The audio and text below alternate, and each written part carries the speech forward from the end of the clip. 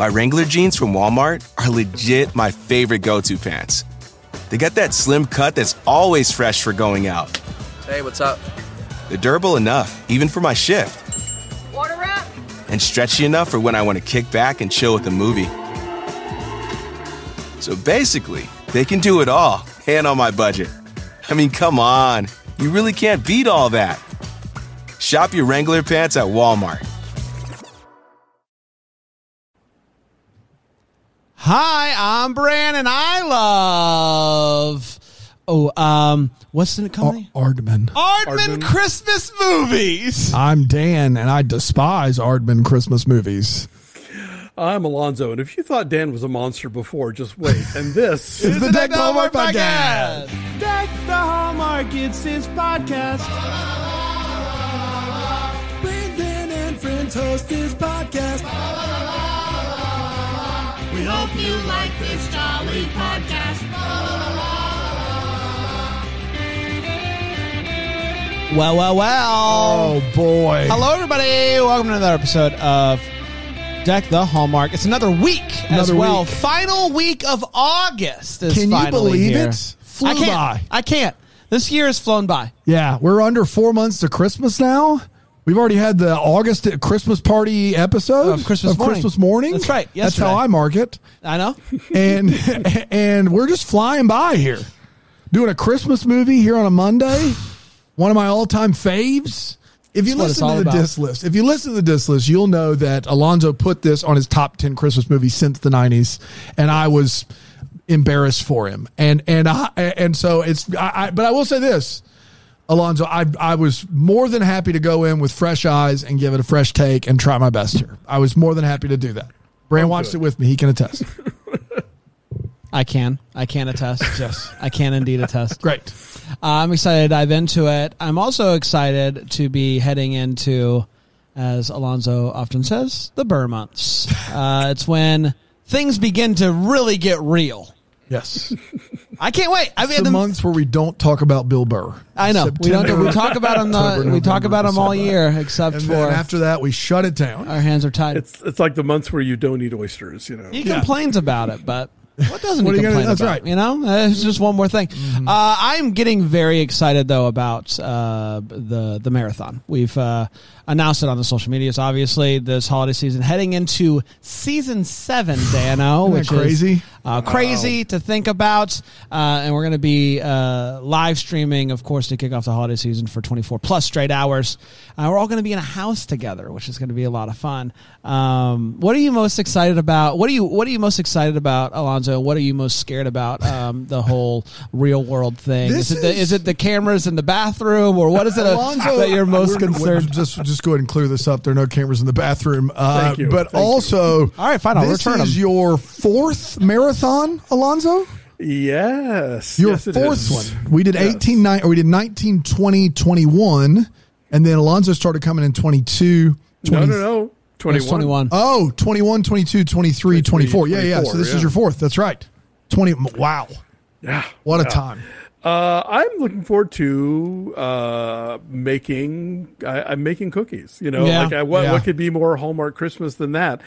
In fact, I've already got. I asked the general to start sort of an online spreadsheet work because I need some intel about what's in this kitchen, how many cookie sheets, what size, are there measuring cups? You know, all that. This is called being prepared, right here. Yeah, is what this is. I would have not thought of any of this stuff. It's called show prep. I don't know if you've heard of it. Oh, listen. Nobody's heard of show prep like I have. That's true. Big deal around here. You know, so I'm sure Brian and I will be like taking turns getting into that oven, and you know, I'm digging up as many good like cookie recipes that do not involve nuts. Yeah, of course. For Mr. Special, and that's right, Mr. Special. You know, but it's could we dare we try to make the Save the Town brownies from the book? Dare we try it? I was thinking maybe we make the eggnog from the book. Wow! Dare we try it? That I say is great every year at your Christmas party. And it's a hit at the parties that I throw. If you know 2 things about me, it is maker of things in the home and party thrower. Those 2 things are my jam. That's what he does. Yeah. Look, I had to write fan fiction for that cooking category. I don't know what to tell you. That whole chapter is, a premise, basically. Yes. Yeah. Very excited about it. I think about it often, and it just kind of makes me smile just thinking about it. I know it's not a surprise to anybody, but I'm pretty unbearable leading up to mid-October, starting right about now. Yeah. I'm very giddy, and there's more and more info coming out about the Christmas stuff that's coming. It's just every day is a new adventure. And y'all have to juggle like Paramount Plus now. I mean Hallmark Plus on top of the. Don't tell me Paramount Plus is getting in the game. I wouldn't. They probably will, but you got Hallmark Plus on top of your standard Hallmark and mystery, and so it's going to be a day's work around here at the Bramble Jam Podcast Studios. A full plate for you kids. Listen, not all heroes wear capes, and I understand it. Sometimes we gotta. Sometimes you have to cover the Chicken Sisters, and somebody's got to do it. Yeah, right. You can't go uncovered. And we ain't chicken. No, we're not chicken. We've been saying for years, when is Hallmark finally going to get their crap together and release 3 Jane mysteries in a month? When are they going to do it? Yeah. Thank God for Hallmark Plus. What about the Dune Bay? Danube. Well, we've been saying Danube. Is it Danube? Oh, it can be Danube, yeah. Yeah. Oh, okay. It can be one of those two. It can't be Dan Babe or whatever I said. Bay. Yeah. Dune Bay, no. Yeah. It can't be. It's that's too far. Yeah. That's out of the question. Yeah, Dune Bay. Let's talk Arthur Christmas. Let's. Originally came out in the United Kingdom, the UK, as they call it, November 11th. What did you just say? I just said as they call it, it made me laugh. I made myself laugh. November 11th, 2011, and then a couple weeks later in the United States, November 23rd, 2011. I don't have the theaters that it was premiered in, and I apologize. Oh, no. Out there. And it went a little something like this. What if I told you that the job of Santa isn't just a jolly old man in a sleigh, but it is a prestigious family business that's been handed down generation to generation? That's exactly what Arthur Christmas is going to tell us about. The current Santa, Malcolm Claus, as he is named, is on his 70th Christmas Eve mission. But at this point, it's a bit more ceremonial than it is anything else. He's got a high-tech sleigh, the S1, a squad of high-tech elves that basically have taken over all the heavy lifting, and he just kind of has to, listing would work too. That's true. Check that list twice, in fact. Malcolm's oldest son, Steve, is practically running the North Pole like a drill sergeant and runs it all and tells everybody what to do and all that good stuff. While his youngest, Arthur, from Arthur's Christmas, is stuck answering Santa's mail. But you might think that's a bad thing. It's not. Arthur loves the mailroom. This year, despite some elves accidentally disaster strikes when an elf accidentally drops a present from the high-tech S1 during a delivery, and that is a bike. It's for a girl named Gwen. And no one notices it. And everybody thinks that the job has been done. We did it. Congratulations. Another Christmas in the books. But Arthur, who personally replied to Gwen's letter, assuring her that Santa is indeed real, is devastated that she is not going to get her gift. So he pleads, Malcolm, Dad, Steve, can we please go to the S1 and make this right? Steve says, no big deal. This is whatever. It's one kid out of billions. The fact that we didn't miss more is really a miracle. Yeah. So what's the big deal? And Steve's just annoyed that his dad, despite thinking that he was going to retire, is not going to retire. So he definitely does not want to do this emergency delivery. And Dad's old. Dad just wants to go and take a load off. So enter Grandsanta. Malcolm's father used to be Santa as well. And he's definitely interested in going on this trip, if for no other reason than to prove that the old way of doing things is just as good, if not better, than all this high-tech gear. I didn't need it then. I don't need it now. We can deliver this gift. Arthur is pumped that he is going to be able to go and deliver this gift. They dust off the old Eve wooden sleigh. Yeah. Reindeer. Yep. Led by reindeer with magic. Make Santa great again. That's exactly right. And they head off with Arthur, Grandsanta, and a stowaway elf who really loves gift wrapping, a lot of gift wrapping. And it doesn't go great at all, really. They encounter some lions. They're mistaken for aliens. There's a whole, now everybody is looking for potential alien encounters across the world, and there's a lot of international frenzy going on. While all this is happening, Steve is busy trying to prove that he's the right choice for Santa, and he says, you know what, I can do this. They're not going to do it, so he decides we got to get a replacement gift out there. And his dad is like, I'm going along with you. So there's a bit of a battle there between father and son. And he's basically saying, I can still do this job. I'm not too old for the job. I'm as good as I once was. That's exactly right. As good as I ever was. Unfortunately, though, wrong address. He ain't. Yes. Wrong address. Yeah. Dad doesn't quite know how to actually work the S1 and puts in the wrong address. What can you do? Eventually, though, Arthur and the crew, they end up stranded on a beach, and Arthur is just sad. He's losing his Christmas spirit. Some might say it was my story once, but not anymore. Yeah, it is. Not anymore. Just try your best, buddy. You'll get there. Well, whatever. One step at a time. At least you're admitting you have a problem now. No, I'm saying some. You said it once was your story. That's a good first step. Say. It's a first step. You've been going to the meetings? You've been going to the meetings. Santa's You've been going to the meetings at the Nativity? You've been going? Going to the meetings at the Nativity. That's right. Yes. Good. So Arthur, though sad, decides gotta give this one last go. I'm gonna push aside all of my phobias and fear, and I'm gonna make sure that this happens. As dawn is quickly approaching, Arthur manages to recover the sleigh and get to where he needs to go with the bike.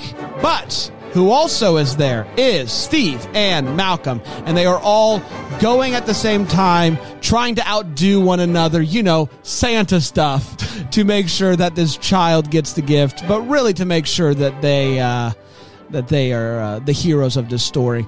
They all deliver the gift, and they take a moment and they actually watch the child get the gift and open it. And at this point, Steve looks over at his brother and realizes the joy of delivering presents means so much more to him than it does to himself. And so maybe it's Arthur who should be Santa next, because I can crush the tech stuff, and I'm really good at what I do. Maybe I should keep doing that. And Malcolm sees this as well. And so Steve steps aside, and Malcolm is going to retire, and Arthur is going to be the next Santa.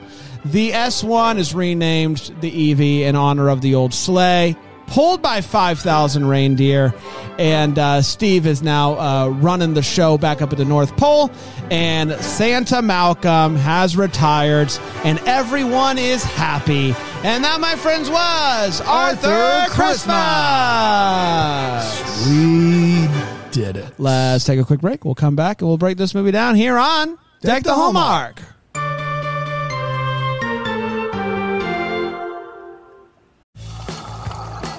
My Keurig brewer from Walmart always comes in super clutch. I got it so I can keep grinding on my paper. I'm hitting that deadline. I also got it so I could stay up late to do some exam cramming. And of course, I'll be ready to stroll into my morning class, sipping in style. I guess you could say it's a literal lifesaver. Cheers to that. Shop your coffee fuel needs at Walmart. Hey parents, Greenlight is here to take one big thing off your to-do list, teaching your kids about money. With a Greenlight debit card and money app of their own, kids and teens learn to earn, save, and invest. You can send money instantly, set flexible controls, and get real-time notifications of your kids' money activity. Set up chores and put allowance on autopilot to reward them for their hard work. Then, learn about the world of money together. Get 1 month free when you sign up at greenlight.com/podcast.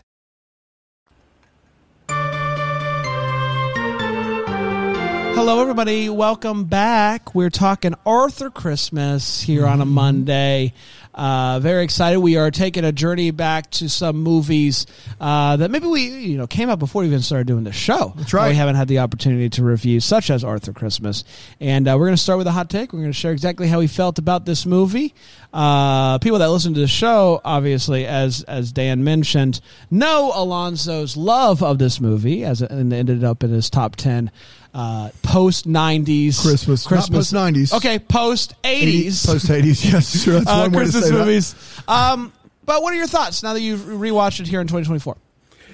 Yeah, for years now, when people have asked me, like, oh, what are some great Christmas movies that have come out since your book was published? Have Yourself a Movie, Little Christmas, in 2010.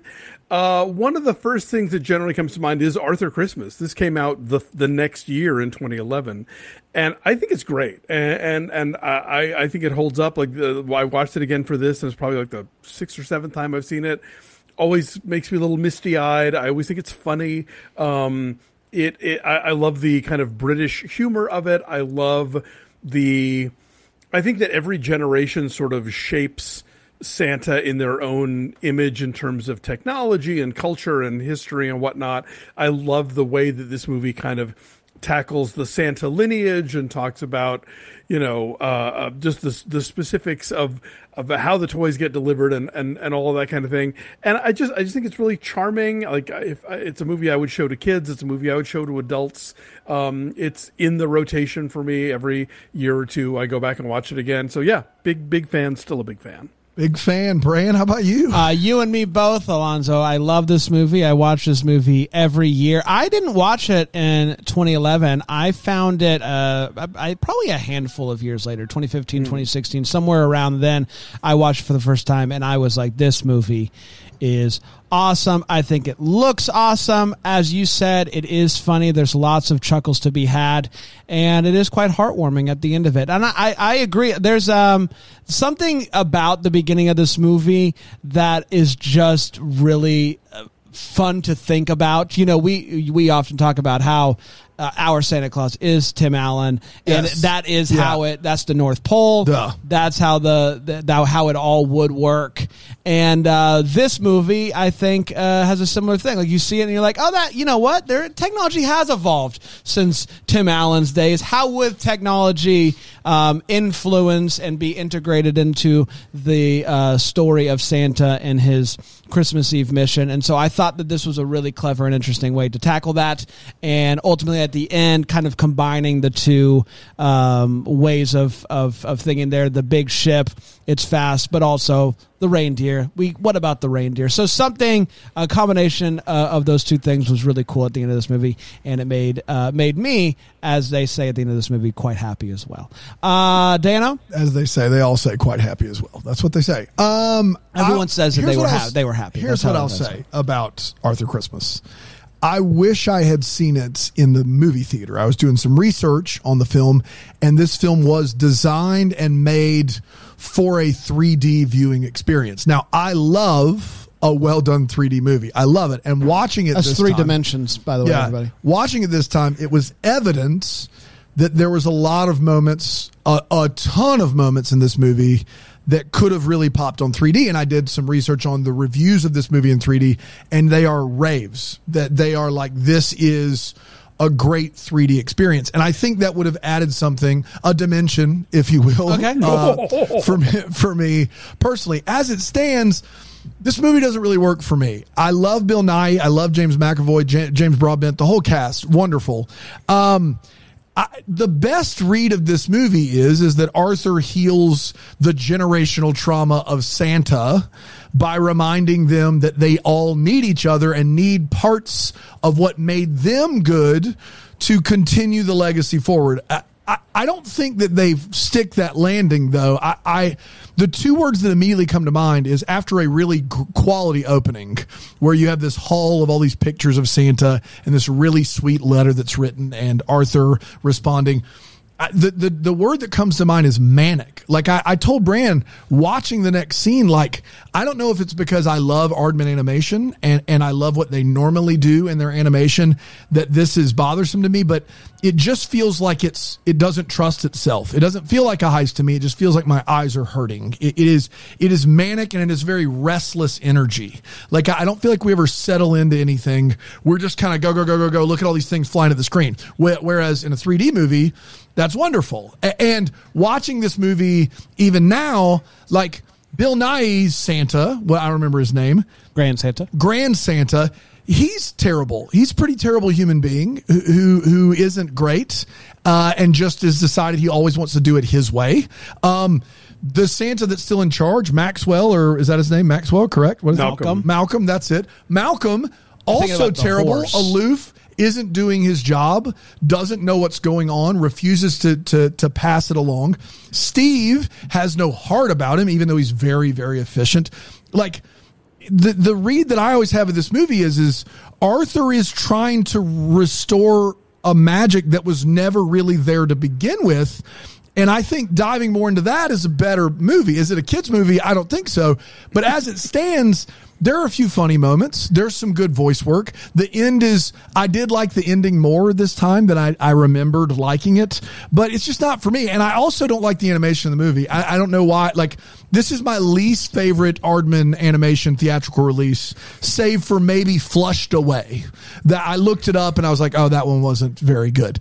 You didn't see the soccer one. That was I didn't see the soccer one, but I like the Pirates more than this. I think that movie is real funny. Pirates is great. I even kind of like Flushed Away. I will say this about the older Santas. I don't think that they've always been terrible.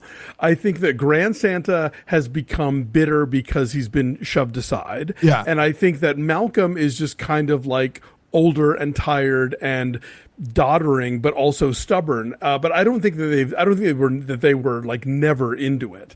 Steve, yes, is coldly efficient, and I think that needs Arthur to balance him out. But I don't know that the movie is trying to say, yes, the Santas have always been selfish jerks. It takes Arthur to fix them. Yeah, I think I think they're not saying that, but I think it comes across anyway. That's my problem is I think the best part of this is they kind of use a little bit of every Santa to make it work at the end. That's the best part of this. But I just don't think that part is strong enough. I just feel like it's really like an Eminem music video. Like, it's very just like we're more worried about the kids. Whereas most of Aardman's stuff is very slow moving and deliberate. And I think that might have betrayed. I'd be willing to admit my expectations probably betrayed me on this some because I kind of know what I'm in for with an Aardman film, and this is, in my opinion, just not it. So there's that. All right. It's time for all the feels, where we talk about what in this movie gave us those feels. Alonso. You know, I love the characters who really love what they do. So like Arthur, I just respond to his, not just like the way that he writes these letters back to the kids, but like the way that he's brimming with enthusiasm just to see his own father return from the trip, like how excited, like, you know, dad, like it's like Buddy the Elf in a way, just like that notion of like Santa, even though he's, you know, part of the family, it's still exciting to him. I love Bryony's, you know, very efficient, you know, she is a person who is good at her job, you know, because I'm a terrible gift wrapper, and same three pieces of tape, that's really impressive, you know, on a moving bicycle. So yeah, I like, they give me a lot of feels, and the ending, it just always kills me. Like when they're all standing in that closet watching the girl open her present, and Santa realizes, he says like, Steve, you deserve this job, but really it should be Arthur. And then when Steve gives him the playing piece and says, like, I'll be the candle, because early in the film when they're playing the board game, Santa says, well, Steve, you should be the candle. You have such great ideas. And Steve is kind of in that moment acknowledging, I am the idea guy. That is my lane. That's what I should be doing. You are the heart. I am the head. Together we can make, you know, we can really be a great Santa team. Right. I love the beginning of this movie. As I mentioned, I just think that it's awesome and it looks cool and all the stuff, and it's funny. Santa just kind of like the idea of having to be shown where to put the present is really funny. It's a very like British World War II veteran Santa, but who's like getting on in years. Yeah, and then as you mentioned, Alonso, the ending when they're watching is that's perfect. It's a perfect moment, perfect scene. Perfect movie? I don't know, but boy, is it good! Is it good? Dan, any feels for you? If you listened to the Force Friday episode last Friday, where Ryan and Brandon gushed about Phantom Menace being better than A New Hope, in case Alonso hasn't listened yet. Missed that one. Yeah, wow. I'm so thrilled to get that reaction live. That was worth it. And the reason that they both... He's laughing because he agrees. Yeah, and he didn't know anybody else was with him. Those two guys, the reason that they say that Phantom Menace is better than New Hope is because they point to two big set pieces in Phantom Menace, and they go, hey, all I remember is I was this years old, and these two set pieces slap. That means it's more entertaining than New Hope. If you were to just watch the first 5 minutes of this movie and the last 5 minutes of this movie, you would be like, is this the best animated Christmas movie of all time? Like you would, the first 5 minutes before it takes moving the world for Santa to deliver one gift, before then, and then after it takes so many different broken down versions of technology to get one gift to the person, even though they've delivered billions of gifts. If you just watch those two things, and I'm not saying that as a slight, the end of this movie crushes, and the beginning of this movie is really, really solid. Like it opens and establishes well, and it closes really strongly. And both of those scenes work for me kind of in equal measure. For some reason, the slow walk down the hall of all the pictures of Santa is really great. And then obviously the end of this movie with all the Santas watching together and realizing that they can be a part of the machine moving forward, and that they matter and that they're important. Like, yeah, of course. All of that is amazing. So I'm not mad at that. I also really liked Arthur's sweater, and Dan had to remind me that it's a cartoon. So it doesn't... My sister-in-law is a very, very talented knitter. In fact, is like getting a master's degree in. Wow! I didn't know that was a thing you could get. That's awesome. There is, and she, like her final project is a sweater that she created. Like she created the pattern, everything is like really gorgeous. She's super talented, and she's been working on a Christmas sweater for me. And we've been kind of throwing ideas back and forth. And I actually said, "I'll tell you, the best Christmas sweater that exists is an Arthur Christmas, but it's a cartoon. And I don't know that it would work in real life." Yeah. But it looks great as a cartoon. Let's take a quick break. We'll come back. We'll get to the way, what, and the what, and the Hallmark here on Deck the Hallmark.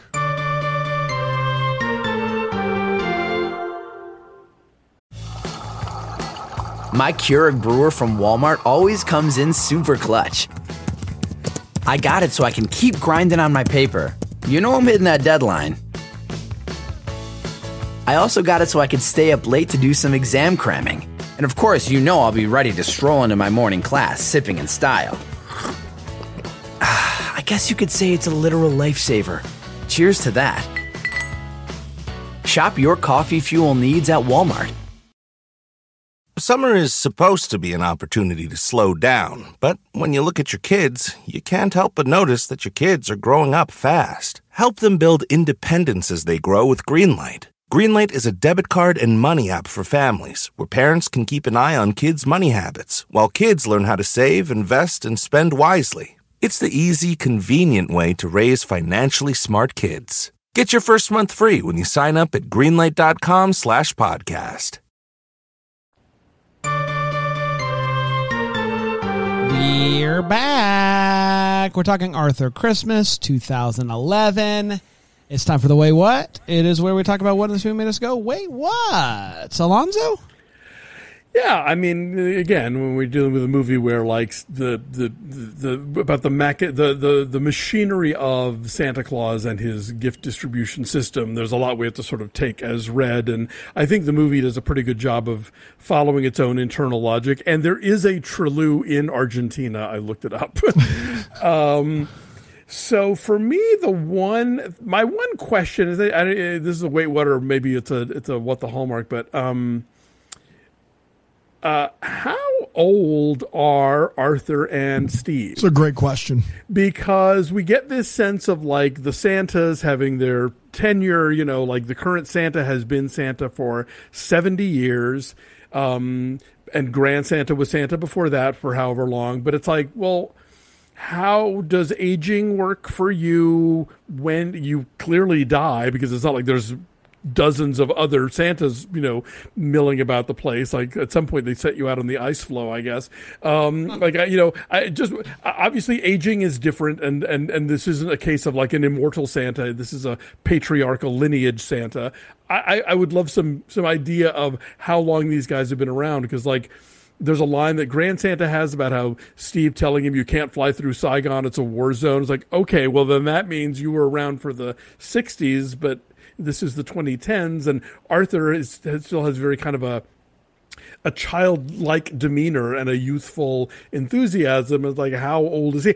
So that's my question: is how old are these folks in the parameters of how Santas live and die and age in this universe? Sure.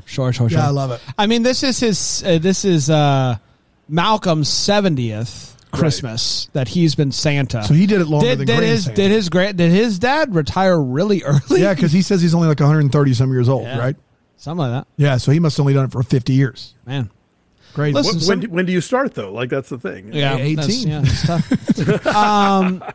So I got a few. One at the beginning, we do have this whole thing. The elves are down and they're given presents, and they have all these different technologies to help know what to give the kids and whether or not a kid is naughty or nice. So you kind of hold it up and it scans the kid and it tells you if it's naughty or nice.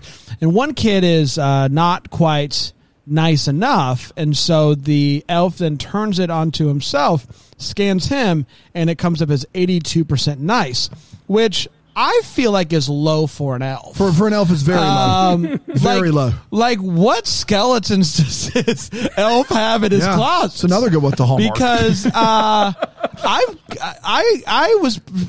would have assumed, and maybe this is like just expectations, I would have assumed that the elves are as good as it gets, or as nice as it gets. Yeah. And that's just 82%. That's almost, no, you don't think so. You don't think so. I think you're being racist. No, I mean, I'm kidding. You're being Elvised. You're being Elvised, exactly. No, I think in this movie, though, you see elves being like, they're kind of bitchy to Arthur. Sure. Like, he gets dismissed a lot. They're prone to panic, apparently.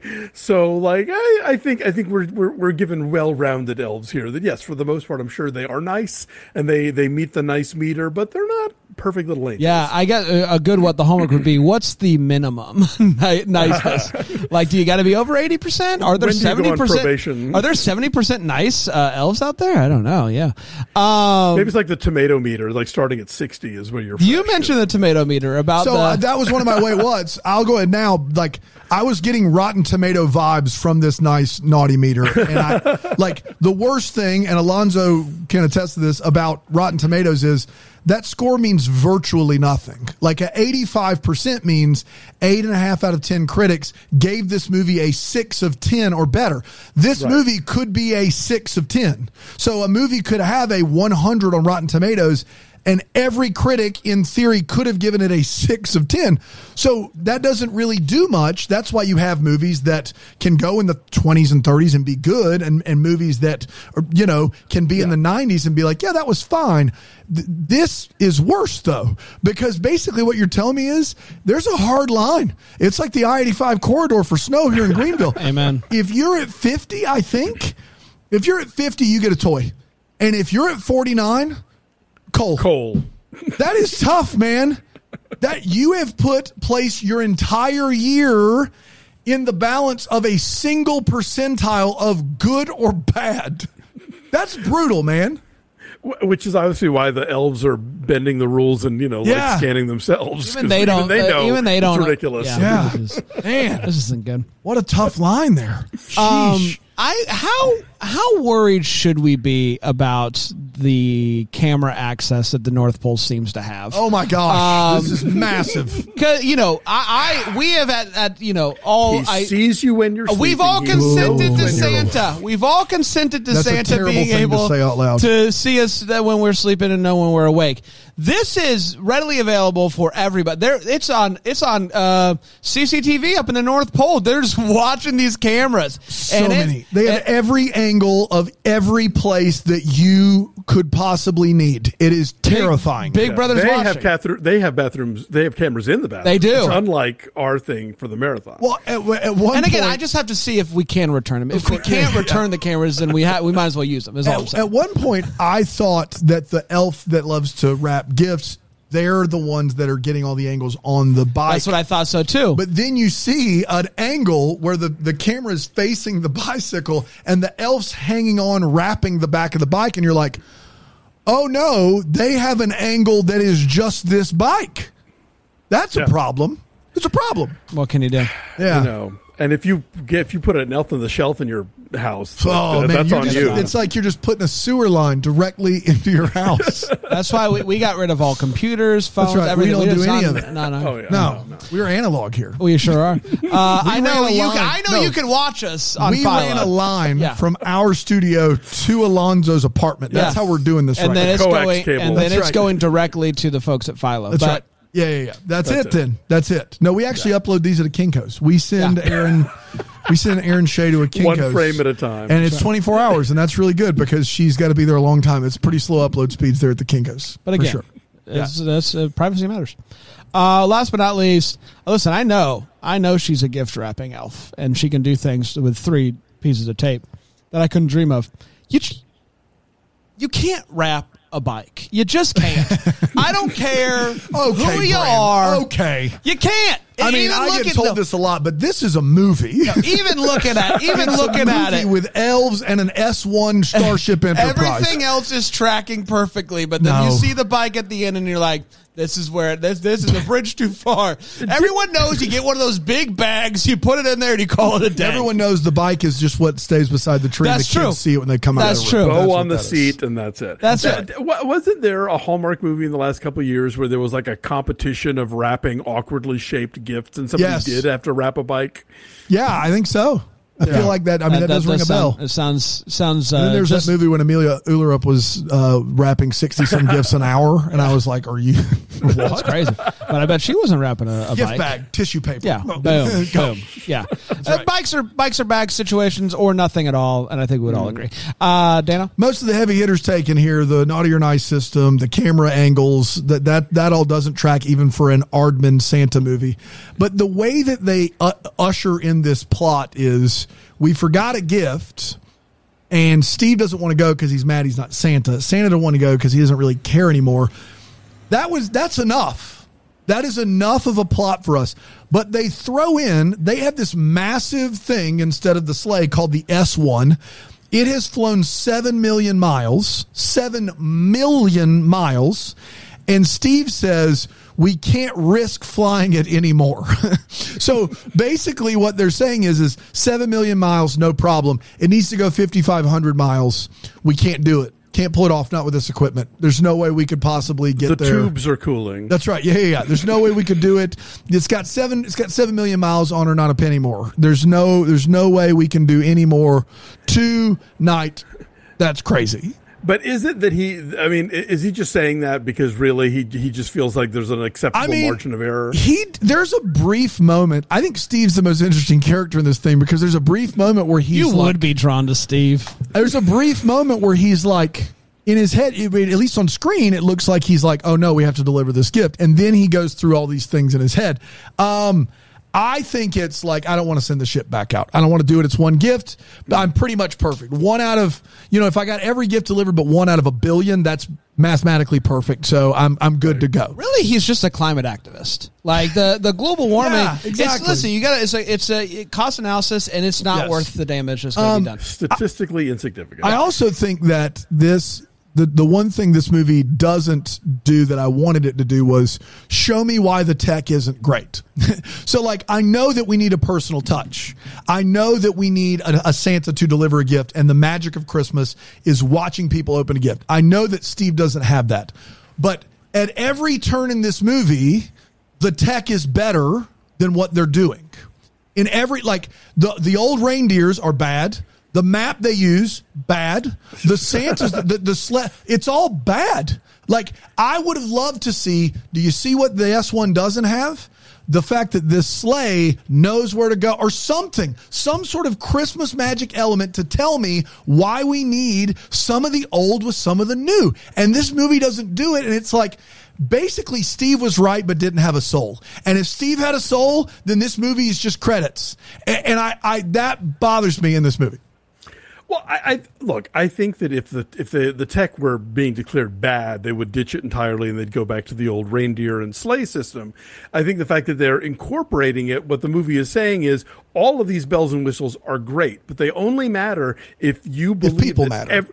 If you believe that every single child matters. And if you look at one child not getting a gift as statistically insignificant or within the margin of error or not a big deal compared to the billions of ones you delivered correctly, that's where the problem is. It's not the problem. The problem isn't with the tech. Arthur's going to use that tech as Santa, but he is bringing the reindeer in as a nod to history. It's just a thank you nod. That those reindeer, unnecessary, but it's just like, hey, we remember you. Well, but if they weren't doing so, they wouldn't need 5,000. I think they went green there. They're green. They went green. But you don't know how much methane that those reindeer produce. About to say. I don't. Yeah, again, I don't know how green we're getting. They may have gone brown. Couldn't not. But they fly. But they fly by. They fly by magic. They fly by magic, and that's everyone knows. It's the whole ballgame. Yeah, that's 2 Corinthians. Right. Let's get to what the Hallmark. That's where we wonder what could have been. Maybe have some clarity and any questions that we still have. Alonso, you wondering any questions? I do wonder if. Okay, there's a whole segment where they get out of Tanzania by sprinkling magic dust on a couple of poor reindeer that get left behind, and unfortunately it also gets on the lions and the zebras and the elephants and whatnot. And I'm just wondering, like, if did anybody get eaten midair? A lot of floating lions and tigers and bears. Oh my, there. And how did those landings go? You know, I think that's probably best that we fly away from that segment, never to return. This is going to sound terrible, but him saying left behind for some reason just unlocked a memory when we would go out to eat when we were all working, and Panda would always need to go to the bathroom before we'd leave. And we would sometimes, if we decided to leave, like acting like we were going to leave somebody, we would say, "You've been Kirk Cameron's." That's what we would say. I don't know why. Left behind. Yeah, left behind. And what we would do is he'd go to the bathroom, and we would all run to the car, get in the car, and we would drive to somewhere in the parking lot where we could see him, but he couldn't see us. And he would walk out, and he would always look around, and we would wait, and then we would text him, Kirk Cameron. I like to think of Panda as the Arthur Christmas of Bramble Jam. Yeah, that's especially since he's lost his Christmas. That's true. Yeah. Yeah. So obviously the North Pole and Santa, as we notice obviously early on, this is not a new thing. This has been going on for a long time. Many Santas. The North Pole's super British. Very. What has that evolved at all? Was that when you would think eventually maybe it would slowly? Did he get all of the elves from the UK, or did they pick up on Santa's accent? It is very British. And what's up with that? Yes, I think I wanted to point out, which I think is part of why this movie didn't do well in the US.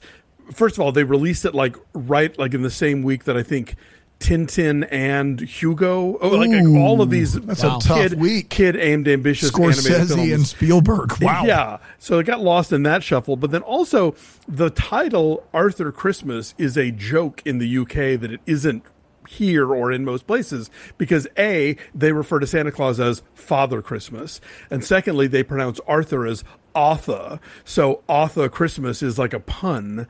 Wow. Yeah, right? Yeah, but I didn't know that until just this moment. I knew the Father Christmas thing, but that makes sense. Yeah, so yeah, I think the British, we just have to kind of go with that. Just go with it. You got to go just with it. Just go with it. Once British, always British. That's the moral of the story. I mean, that's what a lot of the world would beg to differ, but that's fine. History jokes. What did you think of Hugo, by the way, Alonso? Didn't love it, but I haven't seen it since it came out. I did see that one in 3D, and it's magical. Oh my goodness, I saw it in 3D, and the 3D is amazing. It's everything you would think of a Scorsese 3D. Did you see this movie in 3D, Arthur Christmas? I did, yeah, and it was terrific. But I don't share Dan's like adoration of 3D. So I've never heard you talk about 3D ever. Yeah, I mean, like really, apart from the first Avatar, there aren't a ton of 3D movies that are like 3D. Pacific Rim. No, I'll tell you, they screened Pacific Rim for us, and I saw it on the Warner lot, so presumably the projectionists knew what they were doing, and I found it so dark and murky that I didn't get the 3D kind of pop at all. There weren't a lot of 3D movies that I was super pumped about, although, I mean, like, the animated films obviously are always kind of fun. And How to Train Your Dragon's maybe the best 3D I've ever seen, aside from Avatar. Sure. Yeah. Flying is always effective, for these movies. But, Flying is always effective. But actually, you know what? The Disney movie Meet the Robinsons in 3D I thought was gorgeous. Oh. But the 3D in Arthur Christmas didn't blow me away to the extent that when I watched it flat every subsequent time that I miss it. Yeah, I would have. I never thought about it watching the movie. You obviously did. Yeah, not until this viewing, and then when I couldn't unsee it, I was like, "This would have been cool." Well, you were talking about while you were watching. You talked about how this movie hurt your eyes and how it's and then you. That's what sent you down the rabbit hole. Movies, especially animated movies, if they're early on when they were really made after Avatar, when they decided we're just going to go gung ho with 3D and everything was in 3D. A lot of those retrofit movies, or a lot of the movies that they made for 3D, not retrofit, animated movies, if you're not watching them in 3D, it feels like a lot is being thrown towards the screen, towards the window, that you're like, why is this happening? At least I feel that way, and that maybe is why it may at least make sense now. But this movie also gets rave reviews for when 3D TVs were a thing. Like we were talking about that and how that there was a moment for 3D TVs. And this is one of these movies that the 3D Blu-ray of Arthur Christmas on a 3D TV apparently is like the go-to. So there you have it. Maybe because it's a Sony movie and they really tuned it for the Sony TVs or something. That's right. I don't know. Yeah. What the hallmark is pretty straightforward. It's how did Aardman decide on this? Aardman is known, not exclusively, but really known for stop motion claymation. Like that's what they're known for. And that is where they like the Shaun the Sheep movies, the Pirates, the Wallace and Gromit movies. Like these are like Chicken Run. Like these movies all are next level in animation. And the you can see the amount of detail and craft in there. I'm not saying that this movie doesn't have detail and craft. That's not what I'm saying. This is like over $100 million budget. And it is going with a very, very different and distinct style of animation. And I just want to know the impetus behind it. I want to know if they were like, I bet we can make a movie like Pixar. I don't know. Like, I'm just very curious. I don't know if you might know, Alonso, but that's my big question. Yeah, I don't. And in fact, I know I still haven't seen the Chicken Run sequel, but we know somebody who works at Netflix and actually came home one day with like a couple of the models. So as far as I know, they are still leaning mostly into stop motion. I mean, Flushed Away was also CG, right? Yeah, it was a weird, they tried to make it look like stop motion, but it was CG. And it's kind of, that movie's not terrible, but it's kind of weird. It's a weird vibe to it. Yeah, I don't know. I don't know if they were trying to get into the Pixar marketplace or what the idea was, but I mean, I still love this movie, and I don't have a visual issue with it. So if they wanted to go down this route again, I would not have a problem with it. We're gonna do something crazy next Monday. What are we going to do? We're going to take the day off. Take the day? We haven't taken a day off since January. Yeah. There's been lots of holidays. Time out. We've not taken a single Monday to Friday off. I went back and confirmed we haven't taken a day off since January. Wow, we're overdue. There's been lots of holidays. You know, we've plowed right through July 4th and all sorts of other things. Yeah. Labor Day, though, there's nothing we can do. This is the one. Our hands are tied. This is the one. Our hands are tied. It also works out with... Did we put the paperwork in on time for a day off? Workers of the world unite. Yeah, that's right. But also it worked out scheduling-wise because of travel on Alonso's end, and it was like, why squeeze in? Let's just do a crazy thing where we take a holiday off. Yeah. So we are going to take the day off. But then we'll be back in 2 weeks, and I should have looked it up. I don't remember what the movie is off the top of my head, but I will tell you in 16 seconds. Go, 16, 15, 14. Is it The Man Who Invented Christmas? The Man Who Invented Christmas. I did it in 3 seconds. I'm excited about this one. Saw it in the theater. Did you? I did. Cool, dude. Yeah. Are you talking about Jesus Christ? Yeah. Okay, good. Just making sure. Yes. Because if it's anybody else, have I got to believe to show you? That's right. Until then, we first wish you a Merry Christmas. The Hallmarks of Bramble Jam podcast is produced by Aaron Shea. For more information on Deck the Hallmark, you can go to deckthehallmark.com. For more information on the Deck the Hallmark family, you can go to bramblejamplus.com. Deck the Hallmark is presented by Philo TV. For a free trial of Philo, go to philo.tv/DTH. You're about to hear some ads that help keep the lights on here in the old studio. Thanks for listening or don't listen. It's really up to you at this point. It's at the end of the show. I mean, you're listening to me. Hi. But here they come. I promise they're coming. Yep, here they are. Happy day.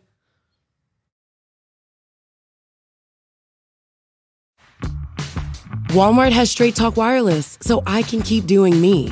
Like hitting up all my friends for a last-minute study sesh.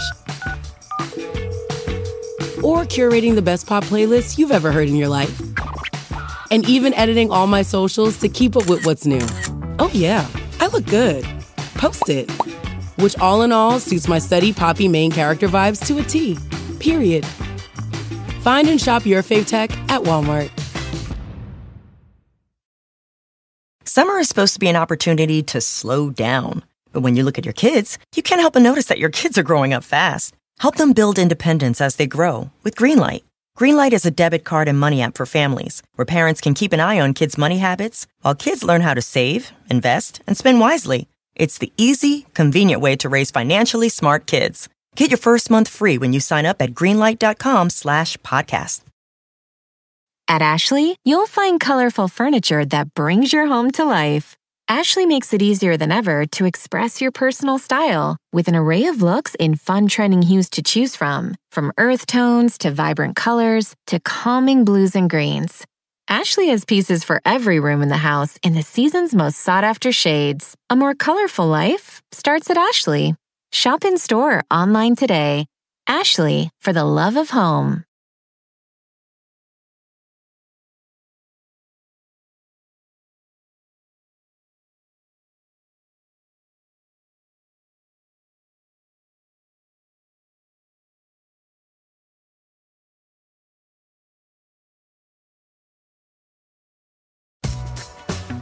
My Wrangler jeans from Walmart are legit my favorite go-to pants.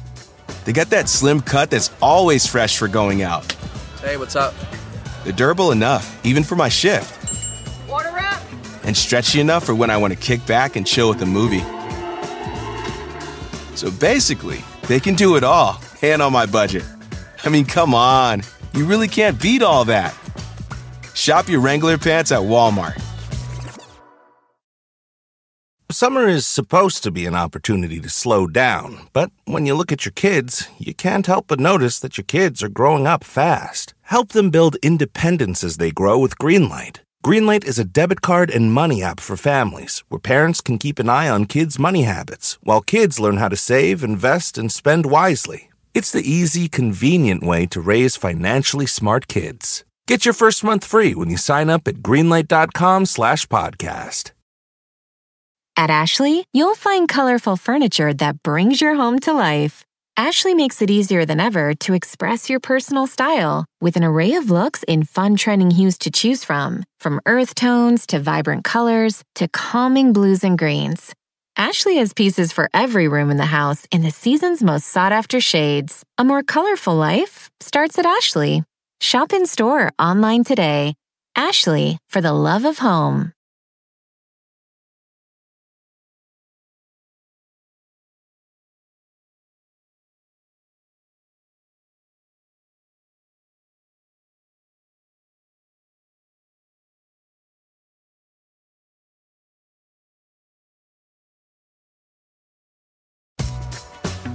My Wrangler jeans from Walmart are legit my favorite go-to pants. They got that slim cut that's always fresh for going out.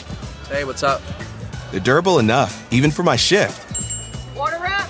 And stretchy enough for when I want to kick back and chill with a movie. So basically, they can do it all, and on my budget. I mean, come on. You really can't beat all that. Shop your Wrangler pants at Walmart. Hey parents, Greenlight is here to take one big thing off your to-do list, teaching your kids about money. With a Greenlight debit card and money app of their own, kids and teens learn to earn, save, and invest. You can send money instantly, set flexible controls, and get real-time notifications of your kids' money activity. Set up chores and put allowance on autopilot to reward them for their hard work. Then, learn about the world of money together. Get 1 month free when you sign up at greenlight.com/podcast. At Ashley, you'll find colorful furniture that brings your home to life. Ashley makes it easier than ever to express your personal style with an array of looks in fun trending hues to choose from earth tones to vibrant colors to calming blues and greens. Ashley has pieces for every room in the house in the season's most sought-after shades. A more colorful life starts at Ashley. Shop in store, online today. Ashley, for the love of home.